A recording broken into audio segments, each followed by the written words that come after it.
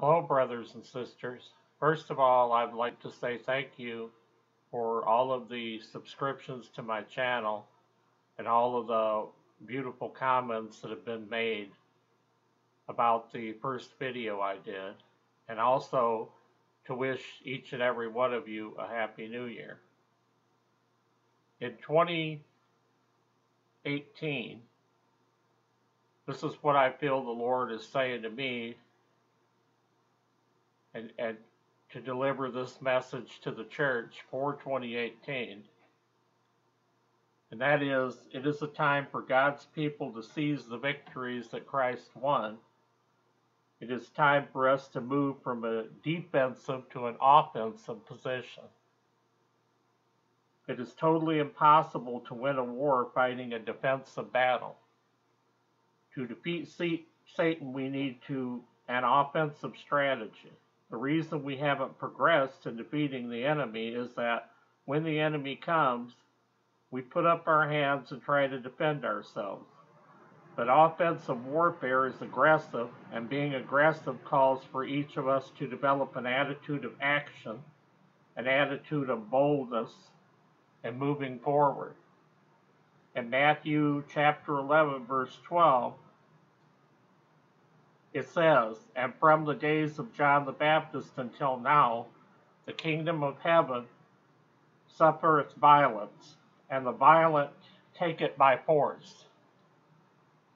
And what that's trying to say is, when the kingdom of heaven expands here on earth, it expands as a result of the members of the church, the body of Christ, being offensive and being bold and refusing to compromise on the word and not being ashamed of our Lord and Savior or something, or to tell other people, to share with other people the fact that we've accepted him as Lord and Savior, and soul win and tell other people how they could get saved, the same as the bold people that stood out at the time that we accepted Jesus Christ as our Lord and Savior.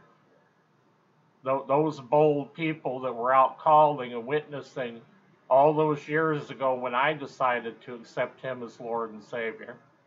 If they had been shrinking violence and been ashamed or something of the fact to talk about Jesus, they may have never have come to my home, and I may have never heard that message and never had the opportunity to accept him as Lord and Savior myself. So the number one goal and responsibility and thing that the Lord wants each and every person that's in him to be doing is soul winning, telling other people the gospel and telling them how they can be saved and they can escape the wrath to come that is close, that is at our door. And also, I feel that the Holy Spirit is telling me that yes, the rapture is at the door. It's close. It's close. It's at the door. No question of that at all. But the Holy Spirit is telling me that doesn't mean that the Lord wants us to fold our hands and sit back and just wait until the rapture occurs and then say, oh, hey, okay, we're out of here. We escaped the wrath. That's good news for us or whatever. But every single day until that rapture occurs, if that rapture occurs 5 days from now, we have 5 more days to witness to people, to tell other people how they can be saved and how they can maybe escape the wrath. Our job is to soul win, to be winning souls or something, and not just resting on our laurels, waiting for the Lord to return. Jesus put it very clearly when he said that the violent shall take the kingdom of heaven by force. According to Strong's Concordance, the word violent means to seize and take hold of forcibly. Traditionally, we have been preoccupied with teaching people how to protect themselves against the enemy. This is necessary, but now it is time for us not to just teach our people to protect ourselves against Satan, but raise up an army to invade Satan's territory.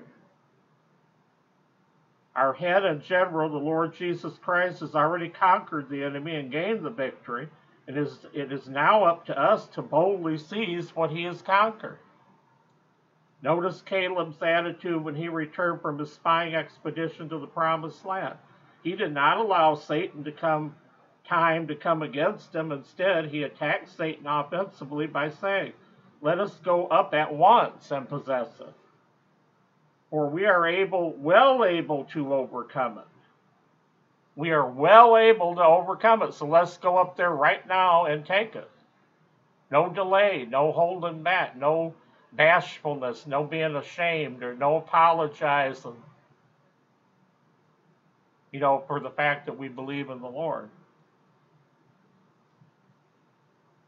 That was in Numbers 13 and verse 30. His attitude was one of total, unwavering victory, for he knew his God and believed his promises. He was willing to act with boldness.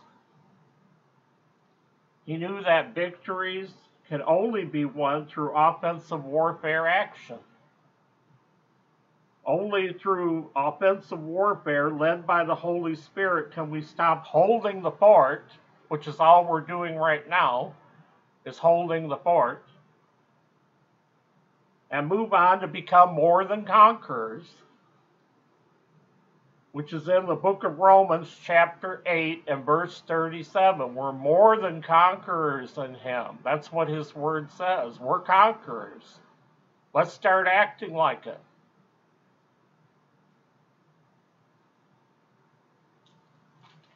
And now,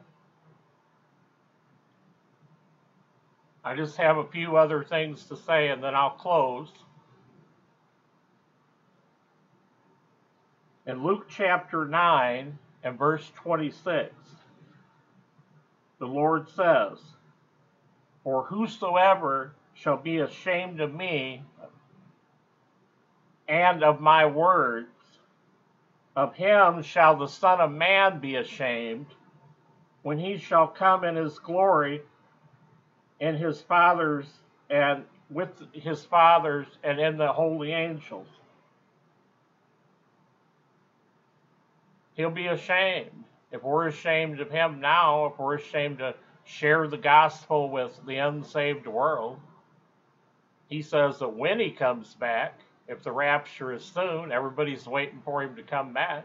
I don't want him. I don't know about anybody else, but I don't want him to be ashamed of me when he comes.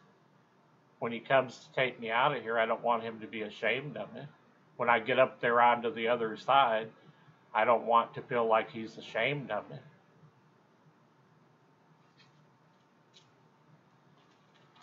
And the other point I'd like to make in closing comes from the book of Proverbs in chapter 11 and verse 30. "The fruit of the righteous is a tree of life, and he that winneth souls is wise." That's in the Old Testament. He that wins souls is wise. It's about soul winning, brothers and sisters. It's about soul winning. We all want out of here. We're all waiting for the rapture of the church. But what about the lost and dying world? Do we think that the Lord doesn't care about that? He's not concerned about that or something? Or is it maybe the real truth or something is that that's what he's most concerned about right now? He knows that we're in him.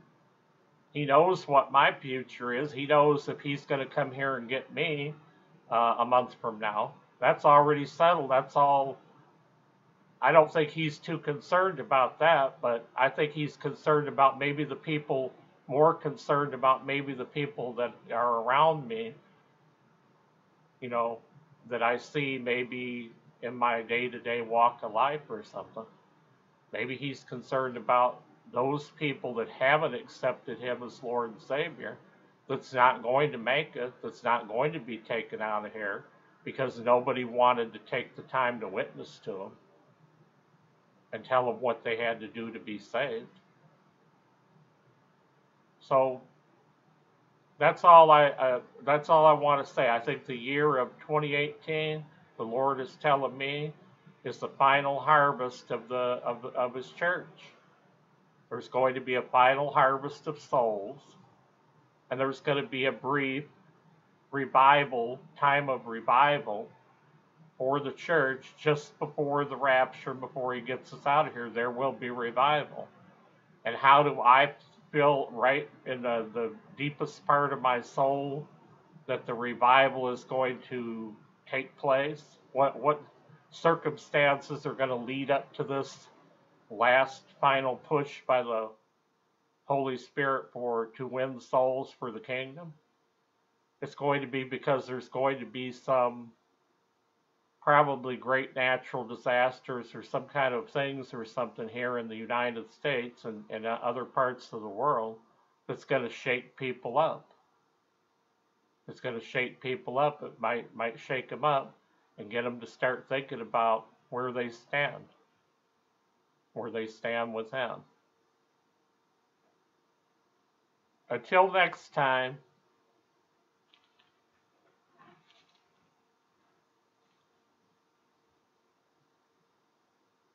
take care of yourselves. Think about, what we could be doing while we're waiting for the rapture. What would the Lord have me to be doing right now? If He's going to come next month, I've got 30 days left or something. What do I think the Lord would have me to be doing right now? Just simply waiting for Him to come back? Or should I be sharing the gospel? So I'd like to say goodbye to everybody. Thank you again for your subscribing to the channel. Until we meet again the next time, just remember, Jesus is Lord. Thank you.